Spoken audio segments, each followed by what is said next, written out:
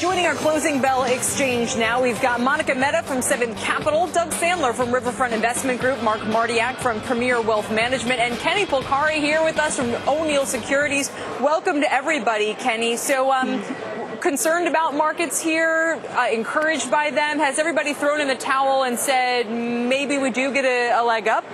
I think we've had that leg up. I think the action that we're seeing today and the action that we even saw yesterday, where the market is just churning, right? There's no reason at the moment for it to push higher. The news is out. The ECB news is out. They're waiting for retail numbers on Thursday for some further direction. But the market just feels tired at the moment. It's got to catch up. So it's either going to churn here and wait for the data to catch up, or at some point it's going to start to drift back. But by no means do I think it's going to. We're not looking for any big sell-off, and nor do I think it's going to move higher at the moment. I was literally thinking exactly what you were saying, and the way I was going to ask Rob Morgan the question, is the market tired, or is it simply just taking a breath? Well, Rob Morgan's not here. Why don't you answer that, Kenny? It feels tired to me, right? You can feel it over the last couple of days. It just, there's not a lot of volume. There's not a lot of excitement. There's excitement in one sector, M&A for sure, but everything else just kind of seem to be just trudging along, right? As the market churns, and I think that's exactly what we're going to see for a while. Monica, there were a couple of interesting developments in the data this morning. The first was that job openings looked pretty good recently. Small business sentiment both improved, and the prices index there indicates a little bit of pricing pressure in the pipeline. How do you invest that? How do you, if you like this story, think it might be sustainable, what's an investor to do? Well, I think it's telling you that various aspects of the economy have a little bit more confidence. But as far as small business owners go, confidence doesn't help them grow their business. Money helps them grow their business. And liquidity continues to be a big problem for this sector of the economy.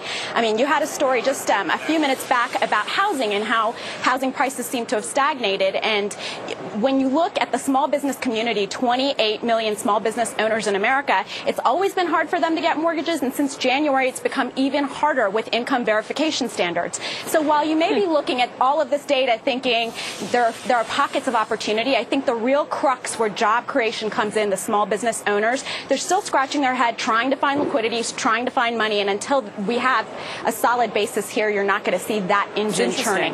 Yeah. Doug, one of the issues, I guess, is it's hard to find bargains out there. People don't know where to look. I mean, the market's gone up so much, maybe they're afraid to put their toe in the water at these levels.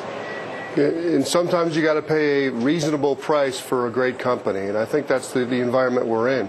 Buffett has that great quote where he says, "I'd rather buy a wonderful company at a fair price than a fair company at a wonderful price." And today's economy, today's S&P 500 is a number of wonderful companies. We got great profit margins, great balance sheets. I don't think you're going to get them cheaper. So the economy's just starting to turn. I would note on the small business lending that we're actually starting to see lending go up as well. And banks are always late to react, but I think we're in the early cycle there. So there's not a lot not to like. Here's what's interesting about all that, though. Yeah, no, finish the thought. Sorry, Doug. I said the fact that you have to pay a fair price and you can't get a bargain anymore, that doesn't mean the market won't keep going up. I think you're going to pay an expensive price 1 or 2 years from now, and that's what we're trying to get ahead of. Yeah, and that's a point many people have made here, Mark. It kind of relates to what I was going to ask about. I think we can show here, but today it looks like we've hit a new all-time low in terms of yields on the junk bond index, and most people in this market. I knew you were going to work that in somewhere. Because look, I realize that it's not, front and center, but it should be, because this does tell you something, especially if this rally across stocks, across the credit market, Mark, has further to go. Do you think there's froth? Are these companies, are we basically propping up zombie companies in the U.S.? Is this corporate subprime, or is it healthy? What do you make of this development? I believe it's healthy. And in fact, I like the high-yield muni bond market. The inflows there have reached about 22 consecutive weeks at about $4.7 billion.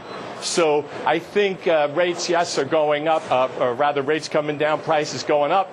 But I like fixed income across all categories. Even at these levels? Grade. Wow. Even at these levels, I do, because I think it's important, and I advise my clients to be well diversified with fixed income, because we all would agree on this panel, and I think you would as well, Kelly and Scott, there will be a pullback. we see a pullback coming, and that pullback could occur sometime this summer, somewhere in the range between 5 and 6%. So how do you mitigate risk? You mitigate risk by being well diversified, having non-correlated assets. I don't mean to harp on this point, but this is what's so interesting, is that to some extent you're trying to mitigate a risk that has yet to pan out by going into something that may be much riskier because the yields have never been lower and the quality may be deteriorating.